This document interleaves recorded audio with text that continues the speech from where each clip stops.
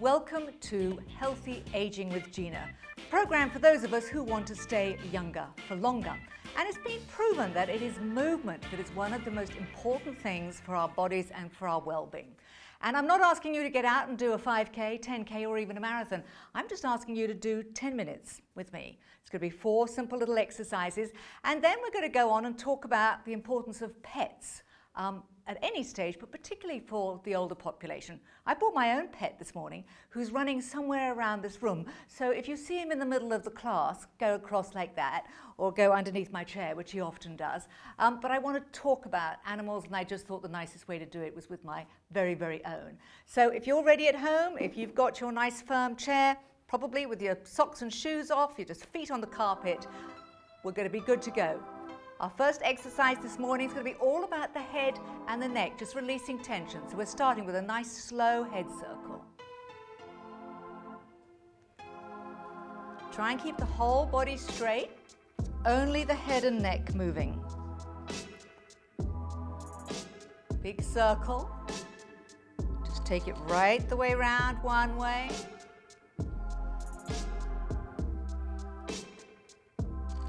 Last time this direction. You're going to stop at the top. Now you're just going to rotate the head the other way.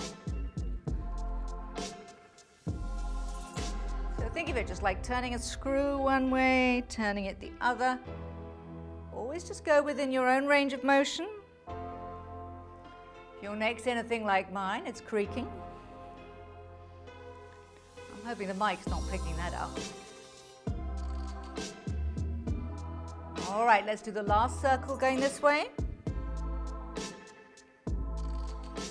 Come back to the center. Are we ready? We're just going to drop this chin down to the chest and then look up.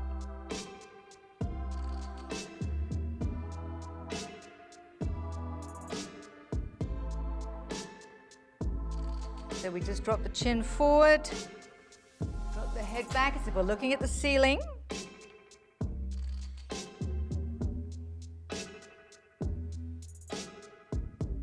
That going for one more. Lovely. We're now going to bring it back to center. We're going to keep these shoulders down and dropped, but we're just going to keep the chin up and turn it gently to look over your shoulder. So let's have the profile, and then gently the other direction.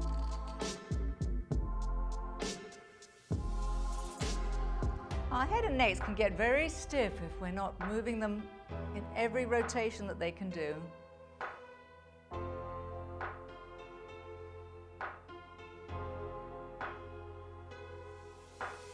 So much animation and expression comes from our faces. So we're now just going to stretch out the neck by taking the chin towards the nose and relaxing it.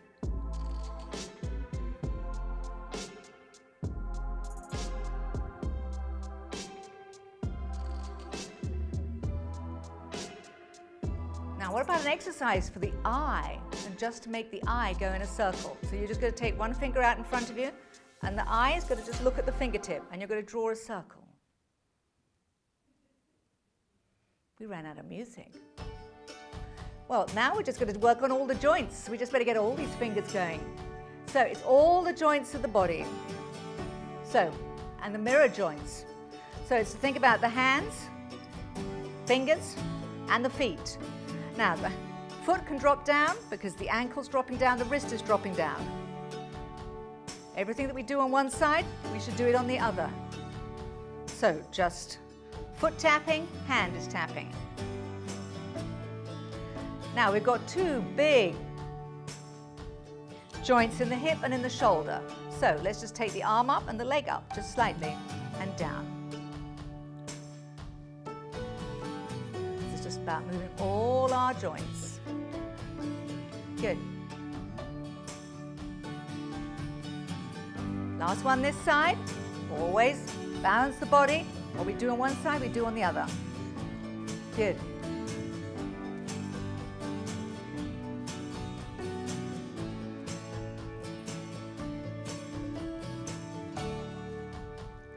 Now, what about pushing out the foot and the hand together on one side? So trying to keep my foot flat, my palm flat. Bend my wrist, bend my knee, move my shoulder, move my hips. Other side. Do the same again. How many joints are we moving? Quite a lot. Things we just take for granted. We just don't do enough of. Okay. Very good. Last one of those. Take both hands to the shoulders, push them both out. Both hands in front. Take the hands to the shoulders now, and we're going to swing them behind us. Touch. Can't do this with a leg.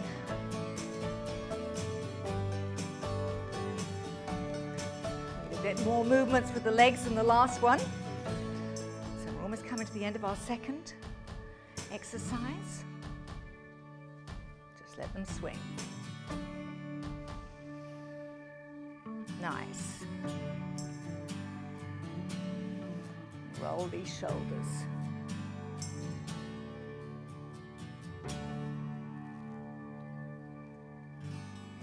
Feels good. And shrug them forward.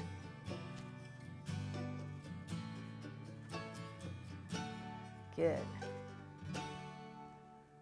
So there we are. Just loosen up lots of joints. Now the next one's all about our upper body work. It's going to be our swimming one. So you can open your legs a little bit, and we're going to do a breaststroke. You don't have to do it as fast as the music is. We can do it half the speed.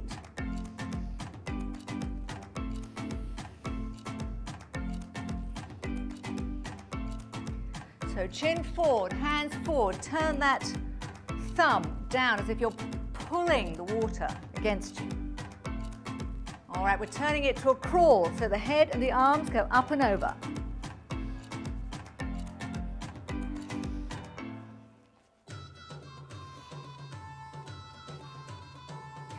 Keep that going. Turn the head, turn the hand.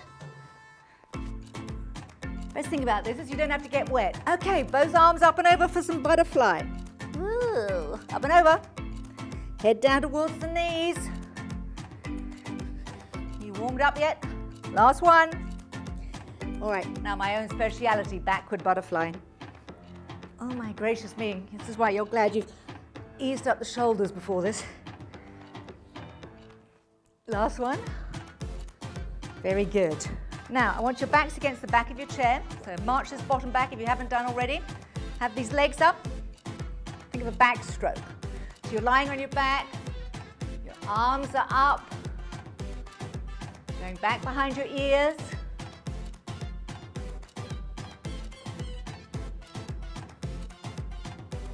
Nice. Well, I hope it's nice. It's nice for me. I'm enjoying myself.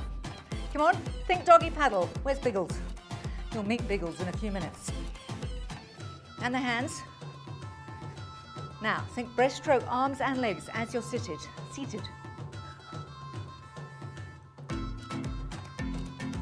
What I know with these exercises, I've got to tell you what to do. I've got to do it. I'm going to know what I'm doing next, supposedly. As long as we're having fun, that's all that matters. Just shows you 10 minutes of simple movement. It's so good for us. Change direction. Bring these legs in. Nice.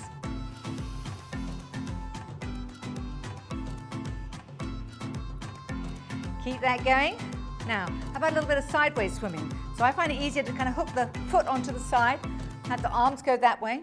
Don't want to fall out. A couple of balance on the other, you know, that one. So we've had 3 exercises. This is now the 4th. Come back if you need to. If you're like me, you've got very short legs. So this is about our responding and our reactions. So we're just going to tap one heel and we're going to find the beat for the 1, 2, 3. We're going to step out on the 4. 1, 2. And the other heel could just keep tapping. 3 and then 4. 1, 2, 3. I can't count today. 1, 2, 3, 4 and out. And 1, 2, 3. Step out on the 4. 1, 2, 3. It's about finding that beat. Good. We're going to go 4 this time. 2, 3, 4. 1, 2, 3, 4. Once more. Quicker. 1, 2, 3 and 4. 1, 2, 3 and 4. 4. Go under the chair. 1, 2. And under. 1, 2, 3. And 4.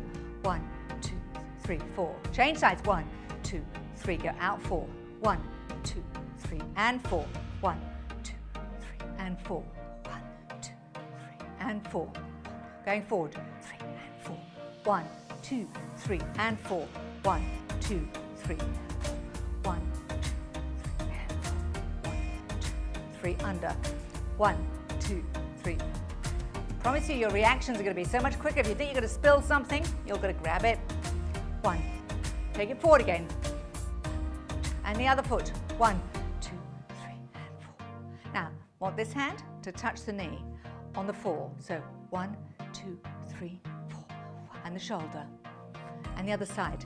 1, 2, 3. On the 4. 1, 2. Always do it on the 4. 1, 2, 3. 1. Opposite knee.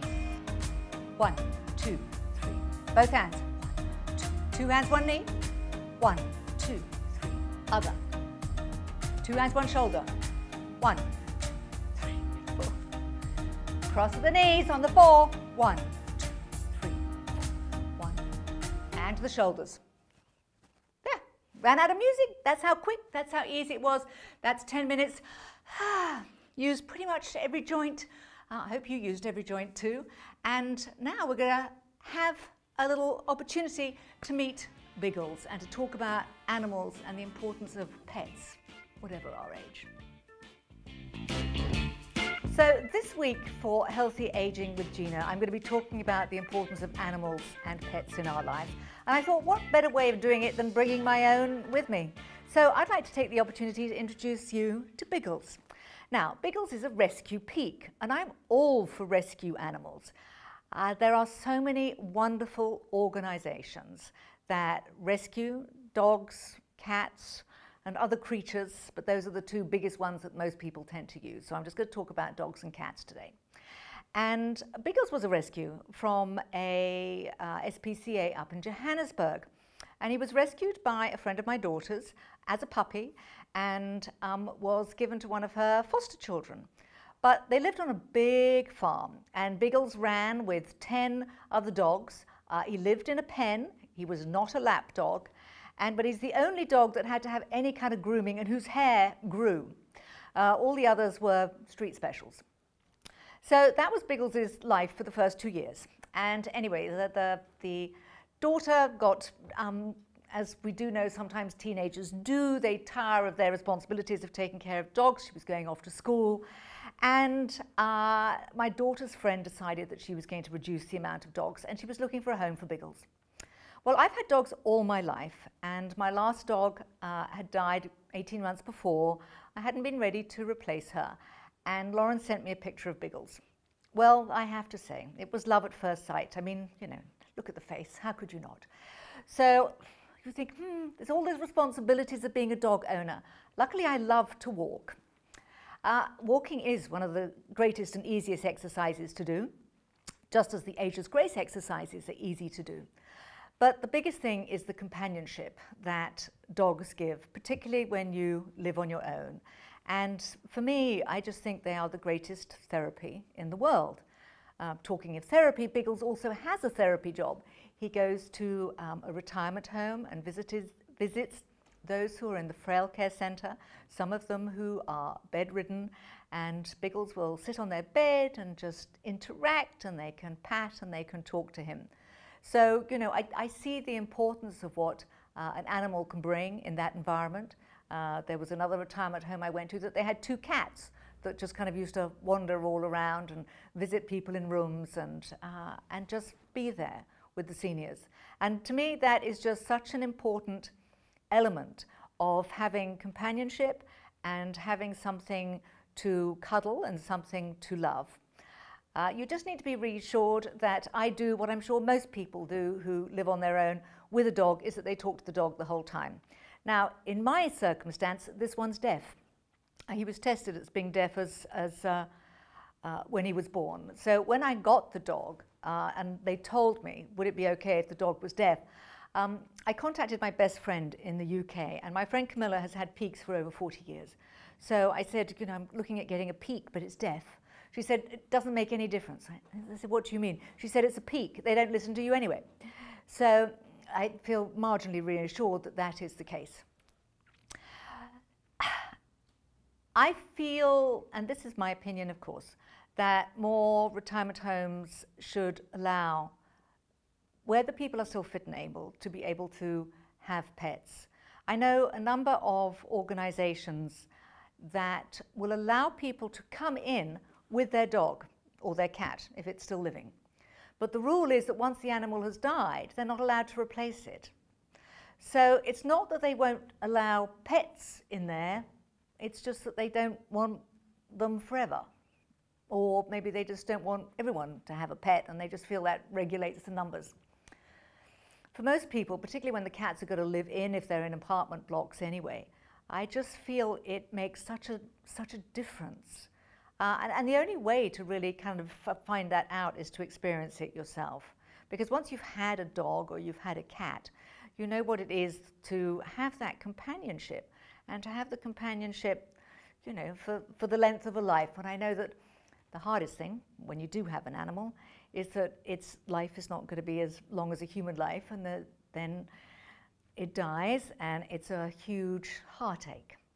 But the reality is the pleasure and the joy that you will get from having a pet is absolutely colossal. You may well have heard of that wonderful expression, the difference between cats and dogs. Dogs treat you like a member of the family, cats treat you like a member of staff.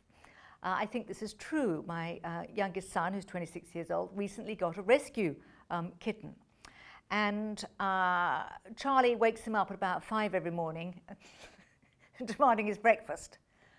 So, you know, literally, David has to get out of bed, give him his breakfast. Luckily, he's able to go back to bed, and most of the time the cat comes back to bed, snuggles down with him, and everybody goes back to sleep. Cats, what can we say? Also wonderful. You know, I've had cats for a lot of my life, but I've had dogs for longer.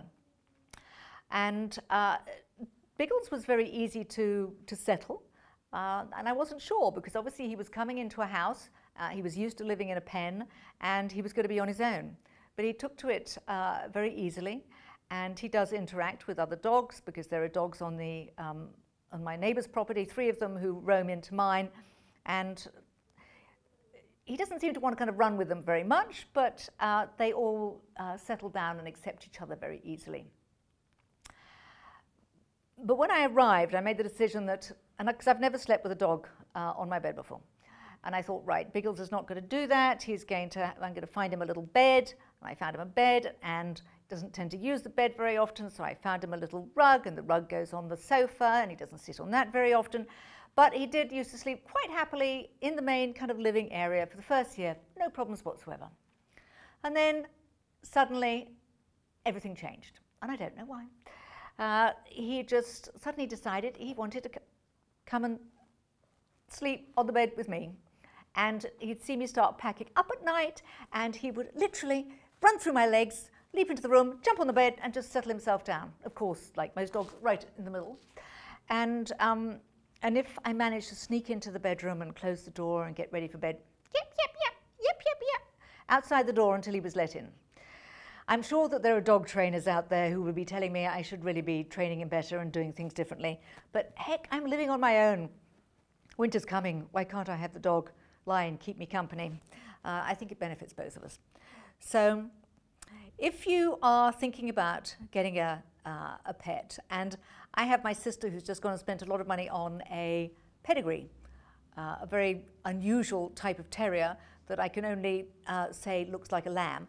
I've never even known what a Bedlington Terrier is. Thank gracious for Google, because you can look all these things up and find out exactly what it is. So anyway, it looks like a lamb, essentially.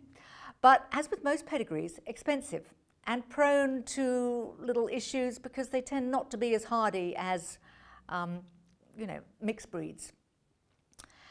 So I always say to, and I'm glad that my son did go to animal rescue, which is where he found his little kitten.